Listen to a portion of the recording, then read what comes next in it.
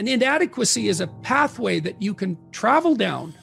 Right? A recognized inadequacy is, as soon it's such a gift in some sense, if it's accurate. Because you think, well, what should I do?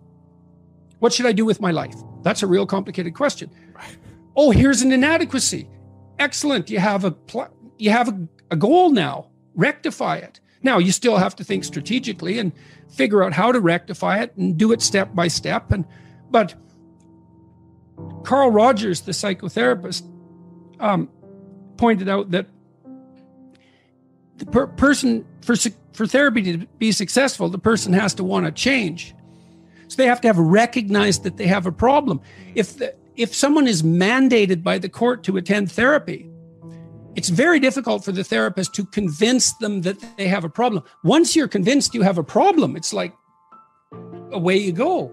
You know, I know it's still technically difficult. It requires discipline and all of that. There's no magic solution, but if you're plagued by feelings of inferiority, you should rectify the most obvious inferiorities. Right. Focus on those first over optimizing strengths, would you say? No, not necessarily. Not necessarily. And you don't have to redress I'm a terrible jazz musician. Right. You know, it's not a thing where you hold shame around or like. Well, it's not an impediment. Yeah. I would say that you have to rectify an inadequacy when it's clearly an impediment to your goal, or you have to shift goals. But if you're shifting goals because of an inadequacy-related impediment, then you have to ask yourself, is your desire to shift the goal reliable, or are you just taking the easy way out? You can protect yourself by picking a different goal that's more difficult. That's a good mental hygiene practice, because sometimes you should switch goals rather than rectifying inadequacies. But you can fool yourself then, and that's not good. And if someone is goalless, lazy, unmotivated, not sure what they want to do, what would be a few key steps to get started to turn their life around or to find the motivation for something greater than where they're at? Well, I think a fair bit of that's probably to be found you can find it in shame, you can find it in guilt, you can find it in conscience, you can find it in anger, you can find it in interest and engagement and beauty. There's lots of pathways. If you're angry about something in the world, well, you know, that's an indication that that's in some sense your problem, right? It's speaking to you in a moral sense. This shouldn't be that way. Well, maybe you're the person who should do something about it in some manner. Maybe it'll take your whole life to figure out how to do that. But it's bothering you for a reason.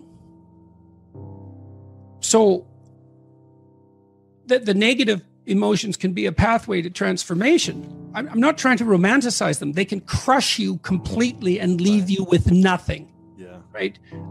For sure. And they can go badly astray. But shame, that's a good one. What am I ashamed of? Well, can you fix any of that? Because you might ask yourself, let's say you're so ashamed and so crushed that you're nihilistic and you can't see any hope for life. You're just done. You might think, well, what if I was less ashamed? Like, I'm not going to jump off the bridge today. I'm going to wait a year. I'm going to work on these things that I'm ashamed of. And just see, like, does my life improve enough so that I'm not so bitter about it now, or I'm not so hopeless about it now? And my experience has generally been that works. It works. And then some of it's practical knowledge too. It's like you can get a really long way with very small changes, incremental changes, micro habit changes. So aim low.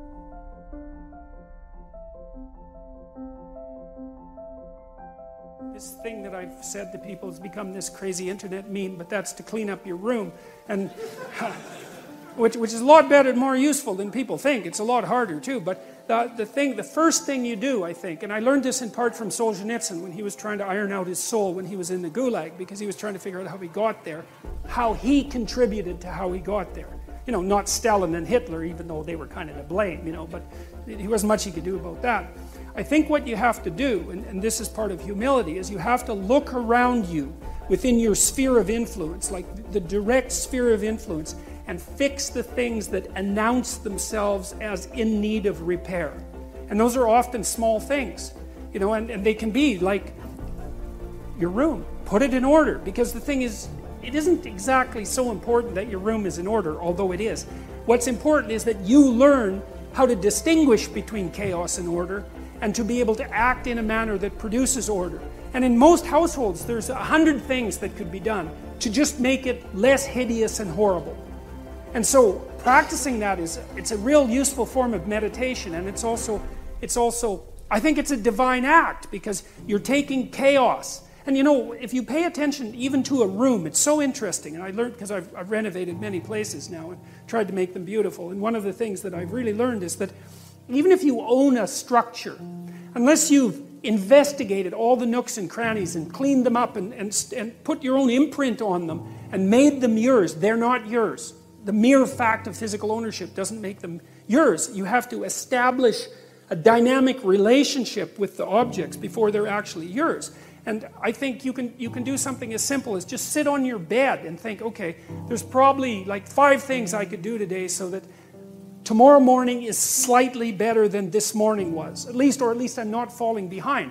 And those will usually be, it's like having to eat a toad in the morning, right? It's like, it's not going to be something you want to do. There'll be things you're trying to avoid. They're snakes, essentially. But if you ask yourself, like you're asking someone, which I think is a form of prayer, if you ask yourself, instead of telling yourself, you know, what is it that I could do to set things more right today that I would actually do? It's usually some small thing because you're not that disciplined, you know. Then you can go do it. And then you put the world together a little more when you do that. And that spreads out. But you also construct yourself into something that's better able to call order forth from chaos.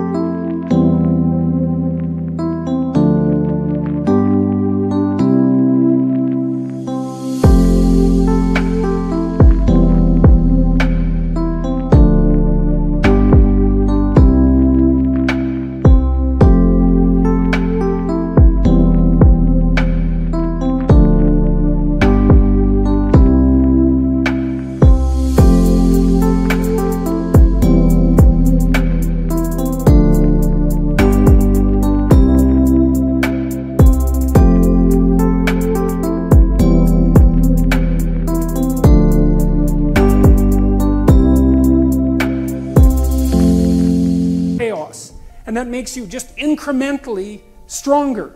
And then the next day, you can maybe take on a slightly larger task. And like, you get the benefit of compound interest if you do that. It's a tremendously powerful technique. And I think if you do that, at some point, instead of just having to fix things up that are not good, you'll start to get a glimmer of the positive things that you could do, you know, the positive things that you could do that would actually constitute a vision. And that's what I would recommend. The problem with a big goal is that it's daunting enough so that it might paralyze you, and there's a high probability of failure. And so imagine that you're your own child. Okay, now imagine you love this child, and you would like him, we'll say him because it's you and I talking, to succeed. Now, you have an ideal for this child. You'd like him to grow up to be the best he can be, better than you. The best man he can be. That's what you want for your son, if the good part of you is talking. Yeah. You definitely want him to be better than you are, but you want him to be the best he could be, if your vision is unclouded. Okay, but then you offer him a goal. It's like, well, do this. Well, can he do it? Well, if he can do it without a second's thought, there's no challenge in it. There's no developmental impetus. It's not in the zone of proximal development. You want a goal that you can do, but that requires some improvement on your part. Because you want to attain the goal, that's satisfying, but then you want to make yourself into the thing that can attain goals. And so you want to push yourself. Yeah.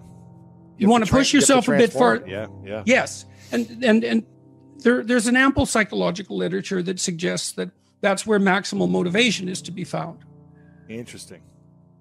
So you're pursuing a goal, but you're also pursuing the goal of transforming yourself at the same time.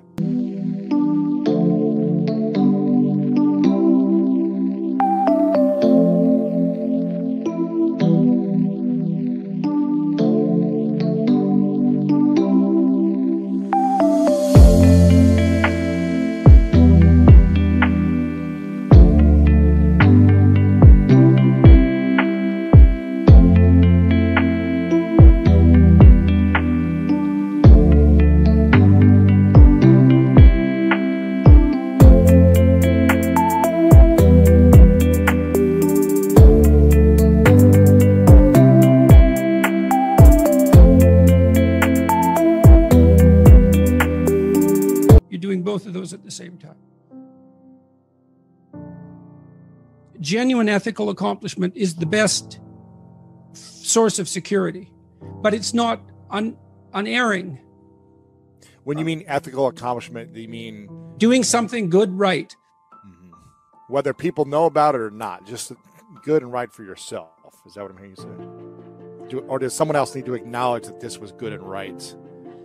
I think if you've done it for yourself, that's good. But if you do it and other people are in on it and along for the ride, that's also good. And sometimes that's better.